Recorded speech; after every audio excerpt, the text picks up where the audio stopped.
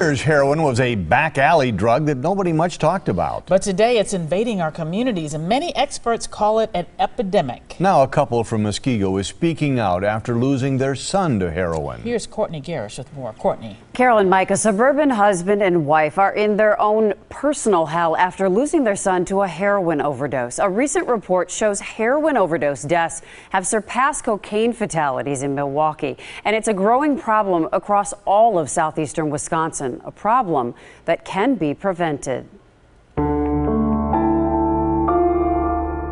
Too much time to think, too much time to wonder, to dwell.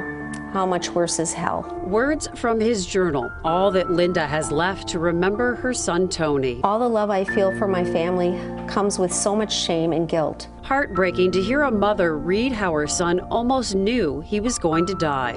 I can't hold it in any longer. The drugs will definitely kill me. The Pazinskis had it all, 2 great sons and a strong family based on love and trust. Tony was the baby. He was a perfect child. Early teenage years, he would still always tell the truth, even to the point where it would get him in trouble. But things started unraveling for Rick and Linda about 15 years ago when doctors discovered a rare genetic defect in their older son, Canton. It was especially tough on Tony. But he always said he was all right. I don't think he wanted to be a burden. After an 11-year battle with his illness, Canton passed away in 2010 at age 30. Shortly after that, 21-year-old Tony admitted to his parents he was addicted to heroin. I said, it's okay. There's help. We'll get help. Tony's addiction started with painkillers. I never thought he would try heroin.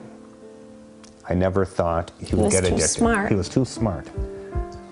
But that has nothing to do with it. David Glick, a substance abuse counselor with Pro Healthcare, says today's heroin is more pure than ever. It's a cheap high. It doesn't cost a lot of money.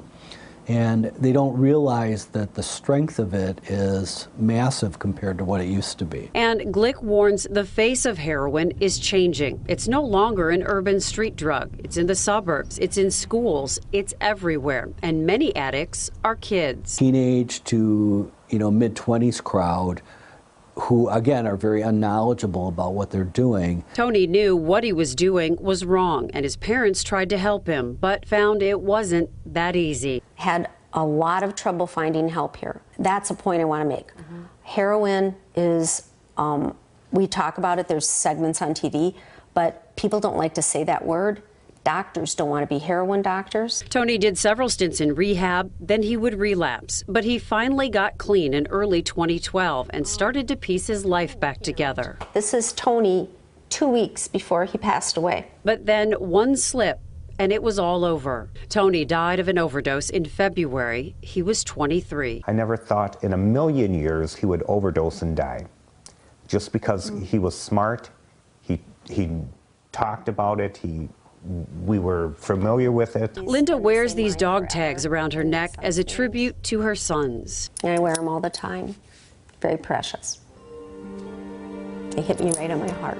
Linda and Rick admit every day is a struggle, but they cherish the memories they have of both sons. And we're still breathing for some reason. Walking around, and for a purpose. I have to believe I have a purpose. And I believe my kids did too. That's why they're speaking out, hoping they can save the life of someone who sees their story. If we start talking about heroin and say it out loud and shout it, and it'll make people hopefully speak about it and say I have a problem.